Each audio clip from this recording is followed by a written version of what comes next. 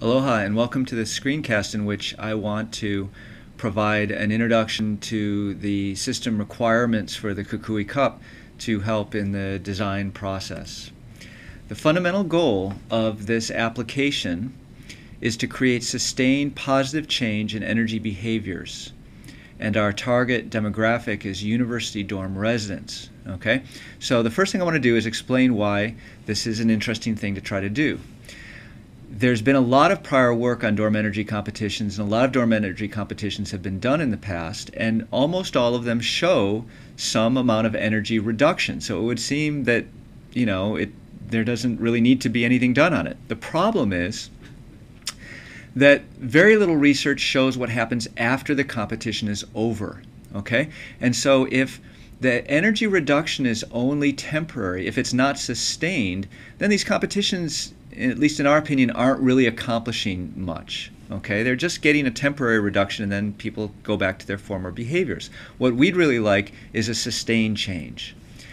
So we have a hypothesis that we want to test. It's just a hypothesis, it's not a fact at this point.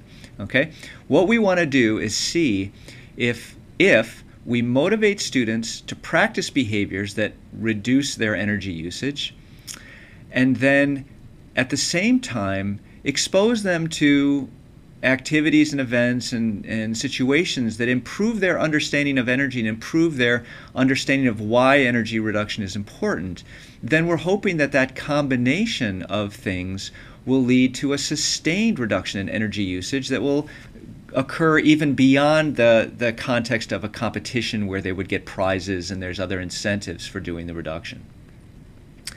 So let's see, kind of in a nutshell or at a high level, how do we actually test this hypothesis? What is the research going to do? Okay, so think of there basically being two things that we want to measure. One is literacy or energy literacy, or how much they understand about energy, and the other is their actual energy usage.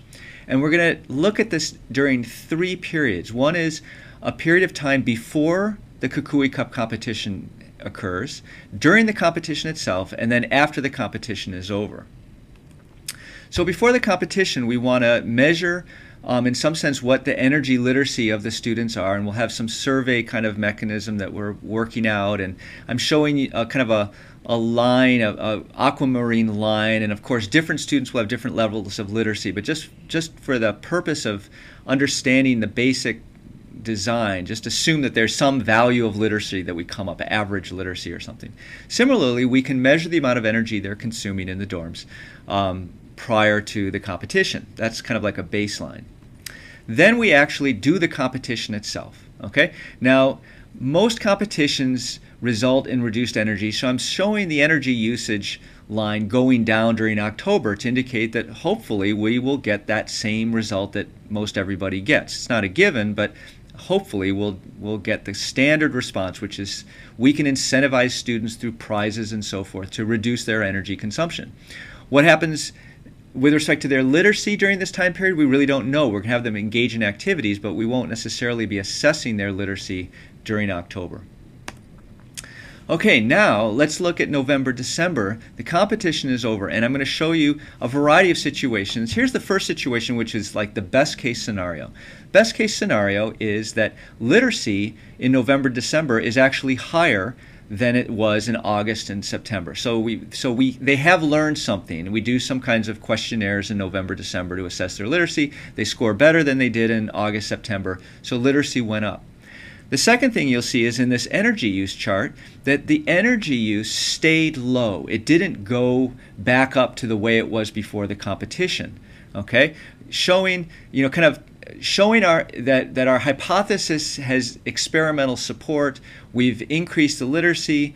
The energy usage was sustained. The energy reductions were sustained after the competition. That's all good. Now this is a correlation. It's not causal. We don't know for sure that this increase in literacy actually resulted in the sustained change, but we have evidence that those two are related, and then we can do further research to try to tease out that causality. Okay? But that's our basic experimental design. Now there's other things that could happen, of course. We could see that literacy was greater after the competition, but that the energy popped up a little bit after the competition, but still was lower than before the competition. So that would still be kind of victory in our sense, and this is probably the most likely scenario. On the other hand, we could see that literacy is improved after the competition, but the energy usage goes right back up to its previous level or even higher. Okay, and that's not supportive of our hypothesis. And then kind of the worst case scenario is for some reason students didn't learn anything by doing the competition, so literacy is the same and their energy usage went up to the pre-competition levels. Let's hope that doesn't happen. Okay? But the point being is this is an experiment. We really don't know what the post-competition scenario will be, and we're designing a system to try to ensure as much as we can that we get this sustained change. So we want to do two things in this system. We want to empower students with the ability, the understanding of how it would be that they would reduce their energy consumption. And then secondly, provide educational content that they are going to voluntarily want to interact with and learn from that improves their understanding of energy issues. From a more kind of high-level user experience side, we want all these typical user experience qualities of fun, engagement, easy to understand. That's a big one for our particular system, that it's sticky. Once you're there, you kind of want to spend a little time there, and that you want to come back to it frequently. So how do we achieve these fundamental goals? Okay, with respect to understanding and reducing their energy consumption, there's a page called the Go Low page, which is our attempt to provide the information and tools that they need. So it'll provide feedback on what their current energy usage is, and links and ways for them to learn more about how they could lower it. We also provide a competition between the various dorms and lounges within the dorms with prizes that motivates them to actually try to do it. And with respect to educational content, we have another page called Get Nuts, and that's supposed to focus on education, or that provides access to educational resources. And then we have a parallel competition focused on doing as many of these educational activities as possible, again with their own set of prizes, so that we provide some motivation within the competition for people to actually go through these educational activities. So there's two competitions, one with respect to lowering energy usage and one with respect to learning about energy.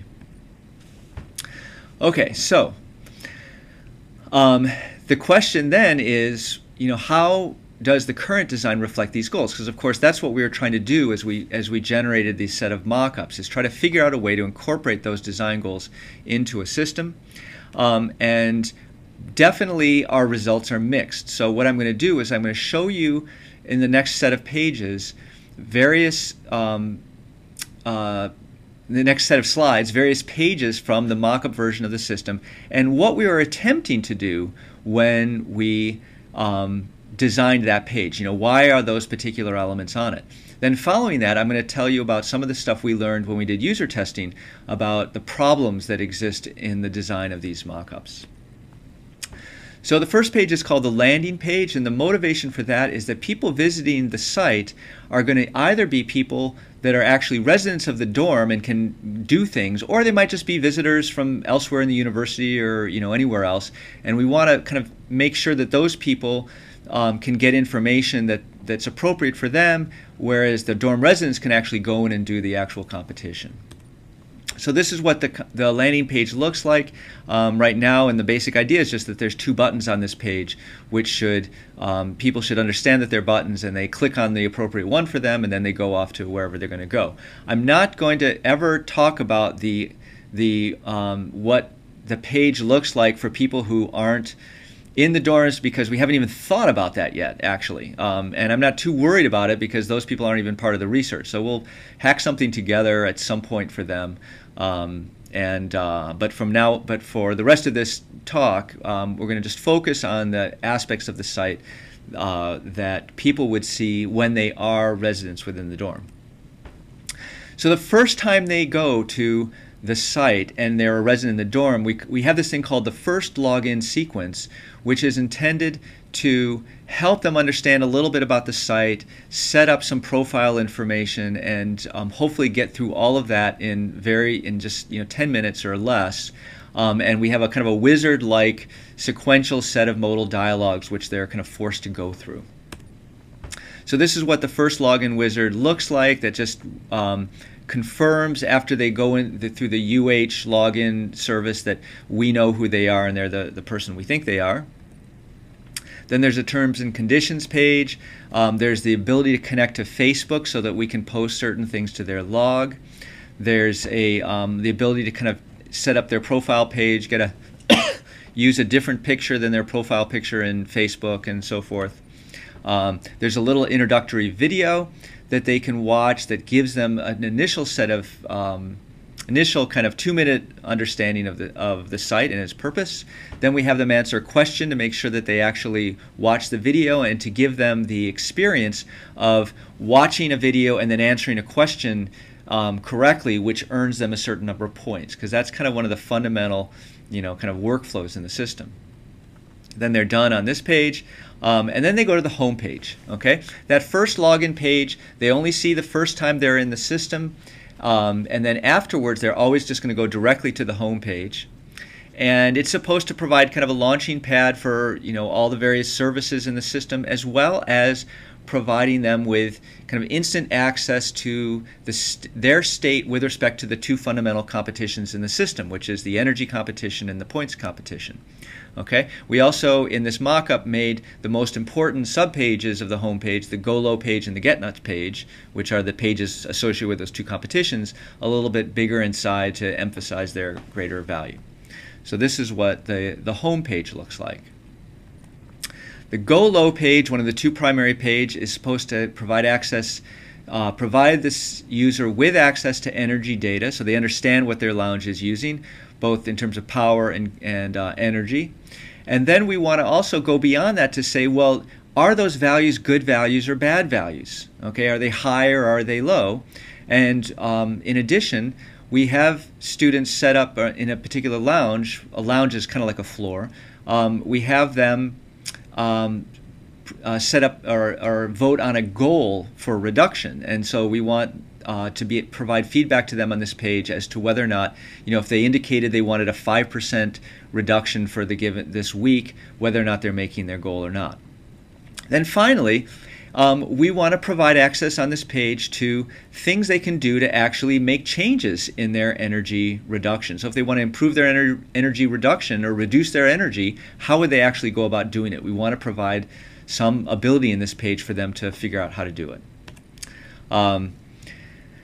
So this is the page, and then I forgot one motivation was that one way to reduce your energy consumption on your floor that you live on is actually to communicate with other people on your floor and suggest ideas and so forth. So you can see here how we show the current lounge power, we show whether or not they're making the goal, things they can do if they want to conserve energy more, and then ways to communicate with others.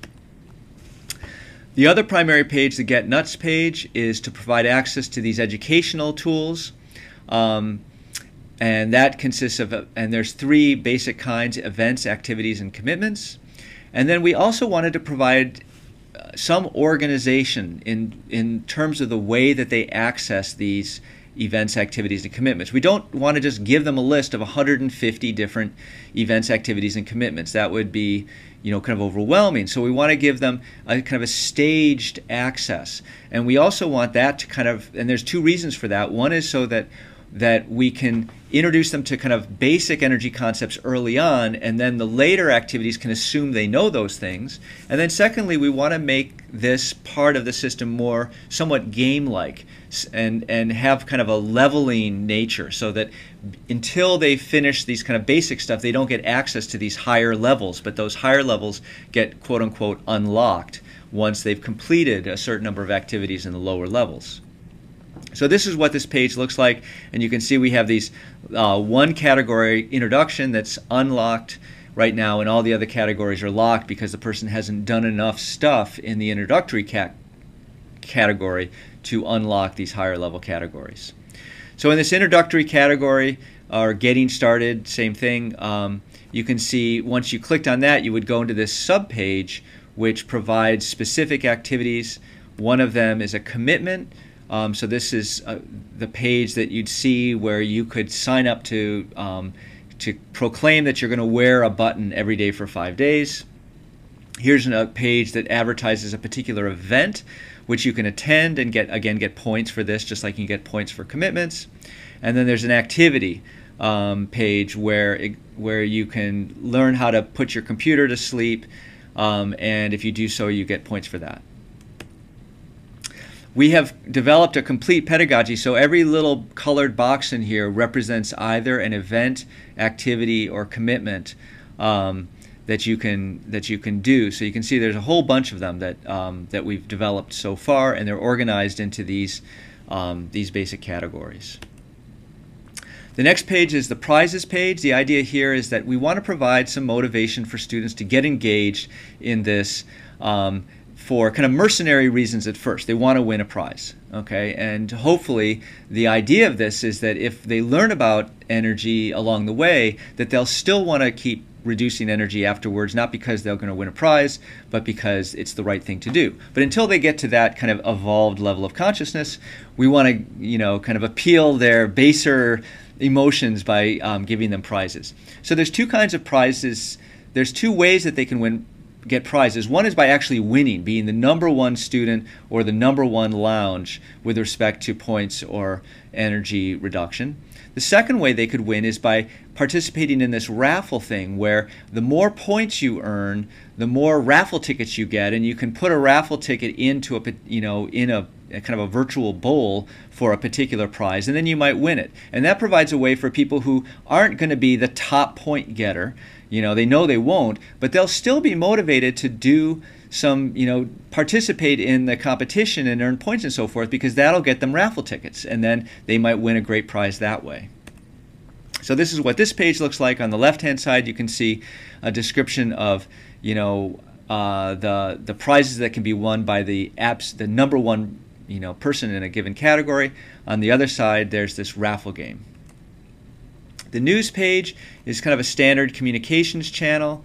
You can see that here. So we've got a news feed that looks like a wall in Facebook, and in fact has some interaction back and forth with that. On the left-hand side, there's information about things that are popular, people are doing within the competition. The profile page provides what you might expect from profile page, the ability to change your settings. Also enables you to understand more about the status of your activities and whether they've been verified, whether points have been awarded because you've answered the question correctly about an activity. And also we have this concept of badges that you can earn by doing various things, and this page will provide access to that as well. So here's what the profile page looks like. And then finally we have the learn page, and we figured, probably they're going to have questions. Probably we need a way for them to learn more about the Kukui Cup itself, as opposed to learning about energy or learning about, the stuff within that part. So this is kind of like a meta-level learning. And this is what this page looks like. Okay, so that's that. Okay, now there's basically 3 things. We learned a lot of things from user testing, and in fact you can go on the Kukui Cup website and we can show you the complete, huge dump of the things that people said, and that might be of use to you. But I want to summarize the 3 essential things that we got out of this that are problematic in the current design of the system. The first is that when you just look at those pages, you don't really necessarily understand what it is they do. You don't understand necessarily why you're there or what you should be doing. So we need some way to provide contextual help or just-in-time explanation of system facilities. In the current mock-up design, the way we've been doing that is the first time you go to a page, we have some like a modal dialog box that pops up over the page and tells you about what that page is. The problem with that is that you're getting information about the page before you know you need it. Okay, so there's this, this common thing where users would kind of read it but not really understand it or forget it seemingly instantly once they got to the page. Okay, so we're not sure that that's really good. But then again, if you get to the page and you don't know what you're looking at and you have questions, how is it that you can easily get access to explanatory material? Okay, so we're experimenting with ideas on how to do that, but we're open to additional thoughts on how that can be done. The second problem was with the Go Low page, which is the page that provides energy information. And as you can see from looking at that page, it's pretty darn complicated. There's a lot of things going on at once.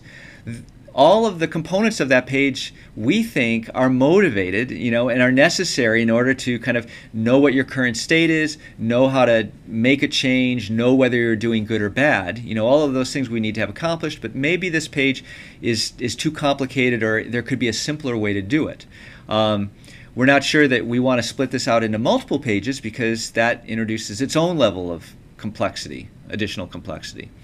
So, the problem here is we're pretty sure we need to somehow make the presentation of the Go Low page better. Not quite sure how to do it. Final problem is with the Get Nuts page. As you can see, the most important pages are the ones we have problems with. That's unfortunate, but just the way it is right now. Again, this Get Nuts page is hard for people to understand when they first come to it. It's not easy to kind of interpret these category buttons the way they're currently structured. And we're failing, I think, at present to make it clear about why something would be locked and what you'd need to do to unlock it, and how that's really akin to levels in games and so forth. So I think that the concept of having only certain categories available initially and then getting things unlocked as you move on is really cool. And that's what many games do successfully, but we're not somehow implementing it appropriately in this particular site at the current time. Okay, so that's it. I hope you enjoyed this, and let me know if you have any questions.